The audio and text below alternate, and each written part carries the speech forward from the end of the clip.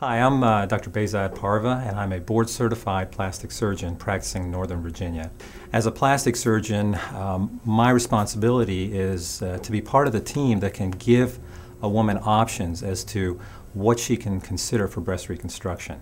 Oftentimes, a woman may decide to start that process initially when they're diagnosed, so that at the time of mastectomy, I may come alongside and begin the reconstructive process, and then really be a team member along the way as she experiences that process during her recovery and treatment period.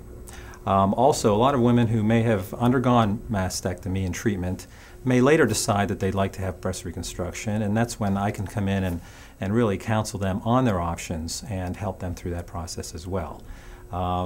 Breast cancer affects many women, and nearly every family is affected. And I feel my role is to really be a partner in that and really give them a very individualized approach.